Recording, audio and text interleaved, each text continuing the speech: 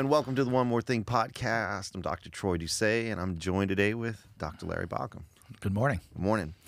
So this was week, what, 4? 5. 5 of Summer at the Lake. And I said in staff meeting, man, it was a very unique approach to how you interpreted that very famous passage in the scripture of the paraplegic being sent down through the hole in the roof as people are gathering around. So I have some questions today about that because it was very impactful for me, having, so many years in ministry work, and to hear you from the stage say some of those things was both a challenge and it was like weight lifted in a theological way. So I wanted to get your take on, you said something, and I love the translation that you used of the text. It read very smoothly. It was very story-driven, which you're a master storyteller. But you said something that as Jesus is noticing this bickering among the people, because he's saying your sins are forgiven. Why was that notion, culturally, historically, socially speaking, for the Jews, such an important piece of their theological identity? Why is Jesus saying that your sins are forgiven, my brother? Why would that offend people so much? And why is it so offensive today to say that people are forgiven? Well, in the Jewish culture, if I'm a rabbi or I'm one of the leaders, Sadducees or Pharisees, I look at everyone else as, they are heaped in sin. You are steeped in sin at birth because you're blind or you have these infirmities. Anything that happened to you that was an infirmity or a handicap was seen as, well, your parents did something or you did something, or there's a huge amount of disconnection between you and God, because the Deuteronomic view of history says, blessings to those who do good, and if you want to obey the law of God, you'll be blessed. Mm-hmm. And there's some truth in that. But cursed are those who do not obey the law of God. They'll ultimately find their calamity. Well, and I think generally speaking, those are both true. Mm-hmm. But Job was put into the Bible, in my opinion, to basically confront the Deuteronomic view of history, to say this teaching is flawed because bad things do happen to good people. Yes. And you and I both studied the term theodicy, mm-hmm. which is, how do you justify a loving, gracious, all-powerful God in the face of evil in the world? And that's the tension there. Mm-hmm. And theos means God. DC is from dikaisune, which means righteousness. How do you deal with God's righteousness with all these horrible things happening? The Jews were no exception to this, and they basically believed, hey, we're the super elite, we're the super spiritual, and everybody else is not in our club. You have to do all the things we do. You have to say as many prayers as we pray. You have to do follow all the rules that we follow to the 10th degree. If not, then you are a sinner. It's us versus everyone else. Right. And it's the Jews versus the Goyim, those outside the faith, and also those who are Jewish but can't keep up. So look at this guy who was a paraplegic. Yeah. Automatically, the assumption strongly was, you have been steeped in sin. Mm-hmm. Your whole life you've been crippled or handicapped or whatever the appropriate term is. You cannot walk, and it's your fault. Mm-hmm. You had no connection with God. God only deals with wholeness, and you're broken. And Jesus came, and he sits down with all these guys around him, the riffraff, all the broken people, and he eats with them, and he embraces them, the marginalized. Mm-hmm. And I think that's really the essence of what the story is a confrontation of Jewish system saying, your system is flawed, it's broken, and let me show you. Here's a broken guy, and he's accepted to God. Yeah, because like you said, the assumption would have been because of his lameness was sort of the evidence of his sinfulness, right? Right. And Jesus is like, both of those are wrong. Yeah. And I think it's powerful the way he does it, and I think it's an indictment also on those of us today who, if not careful, we can fall into the same tribalism as the Jews did. Yeah. Say, hey, we've got it figured out. If you're not in our camp, then you're disadvantaged or you're broken. And someday, maybe if God fixes you, you can be back in our camp. Yeah. Or if you ask for forgiveness, and I love to switch the word forgiveness for acceptance. Yes. That was not accidental. Yep. I think that when you look at the scriptures, there's three different types of language. Yep. One is judicial language. You're declared not guilty. The judge declares whatever. And then there's this second type of language, which is sacrificial language. Sins, something has to die, blood has to be shed, sacrificial language. The third type of language is relational. Most often, Jesus uses relational language to talk about brotherhood and community, but he has to deal within he's kind of be multilingual at times, and we do too. But the idea of forgiveness of sins, to me, I have to go, well, first of all, what's a sin? Yeah. We have to talk about that. That's right. And if it's the fact that I'm limping today because I slipped and broke my leg or my ankle, or I had a knee replacement, at some point we have to say, these are infirmities, but they're not in any way connected with our relationship with God. Yeah. It's funny. That's my question when I see on social media or other platforms, when I hear the word sin, I'm like, what do you mean by that? Because sin has been used as like a universal connotation of just like immoral behavior or something like that. But I don't think that's how the Bible identifies it. And it goes to something I heard Jordan Peterson say one time, and I'd love your take on it because it relates. He says, when people ask me, do I believe in God? He goes, I hate that question, because I go, first, what do you mean by belief? Like, is it like an intellectual assent of some sort, or is it like a practical sense of how I live? So it's very convoluted, but we think it's very simple. And that's why I loved how you took that interpretive play to say forgiveness is like this acceptance. Now, the question I have is at Suncoast, we tend to hold that acceptance is universal in nature. And that, you said it from the stage, that's caused you a bit of personal sort of critique. Yeah. Locally and beyond. Like, tell us about that. Well, primarily with my mother. Yeah. Which, but my mother represents a very conservative strain of Christianity. And here's what I also want to be very clear. I grew up in that. Yeah. That is my family. It's my heritage. And I don't want anybody else kicking them in the shins, but I don't mind, because I think it's my place. But when you grow up in something, you see the holes in it. And, the whole simplicity, perplexity, complexity, perplexity. It gets, you move through those processes. Yeah. I try to love people who are in that. I mean, we were talking earlier about, what does radical inclusivity mean? I said, what Suncoast, this is how radical we are. We'll even allow fundamentalists to come to Suncoast. Yeah. I mean, so people joke and say, well, you got to be kidding me. I'm not. We need to quit damaging others who are not like us. That's right.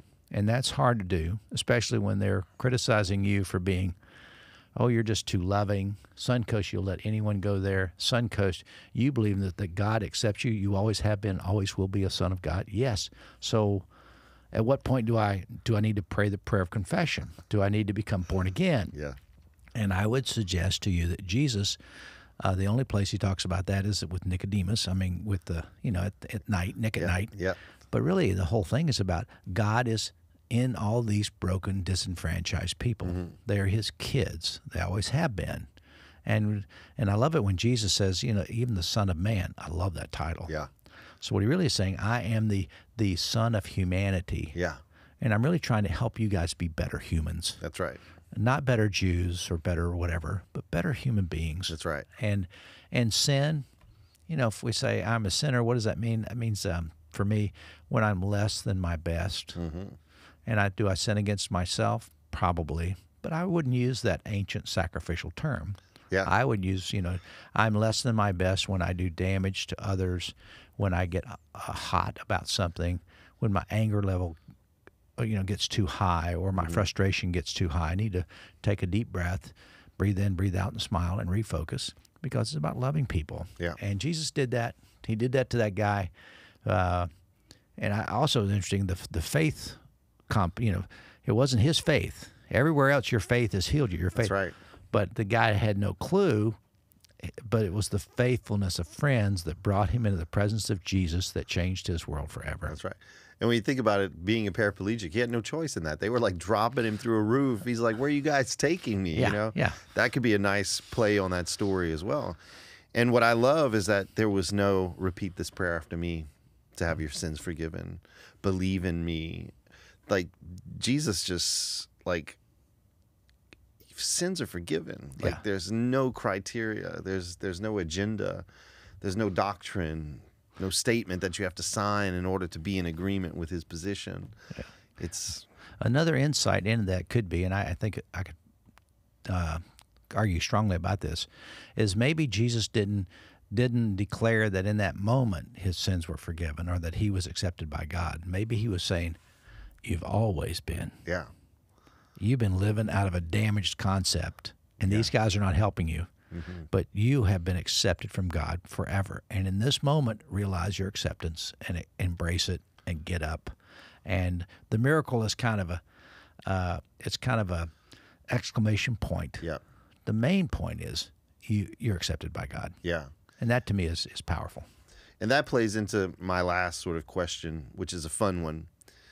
Because I think that story, the way you explained it there, plays into not only like your life, even outside of Suncoast, when you're Larry in town and when I'm Troy in town, but the idea when we get around people who don't know us or what we do or our titles, and they're just being their authentic selves. And at times, I'm not my best self, you're not your best self, and other people won't be their best self. But you told that story of playing golf. Right. And I think any pastor who has any sort of page of authenticity in them has been in that. And for me, that reflects like that heart of Jesus. Like, hey, dude, I accepted you even while you were dropping GDs and F-bombs.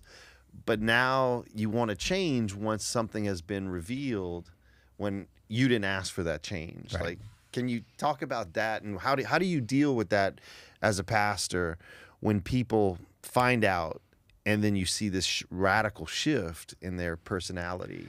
Well, I give them the benefit of the doubt, first of all. Yeah, yeah. And so sometimes guys would say things among guys they would not say with women around. Right. So there's a certain etiquette that's there. And maybe it's the etiquette card that needs to be played. Maybe they're just realizing this is a breach of etiquette. I should not talk about these things in front of a clergy. Right. Just like I wouldn't talk about it if I were playing with two women. Yeah. I wouldn't use the same language.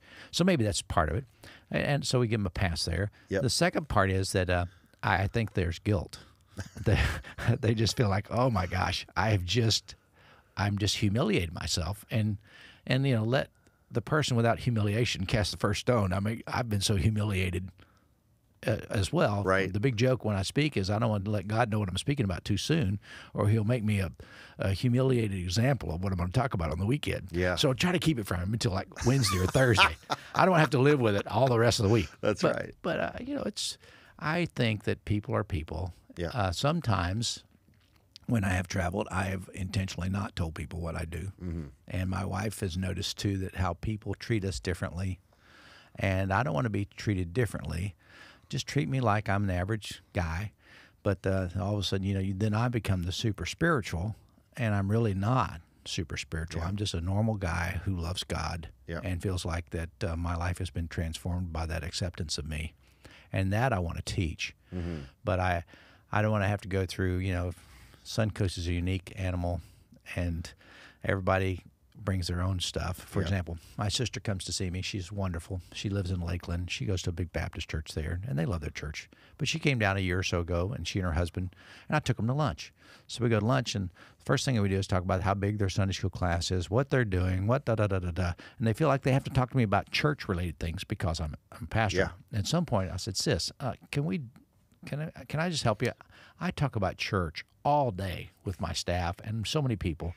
Can we just keep our conversation about your family and your kids and my kids? I really don't. I don't want to spend our time together talking about your Sunday school class. And it's not to take anything away from it. I just rather talk about something else. Yeah. And sometimes when you say what you are, the conversation is driven for you. Yeah. And you can't have normal conversation.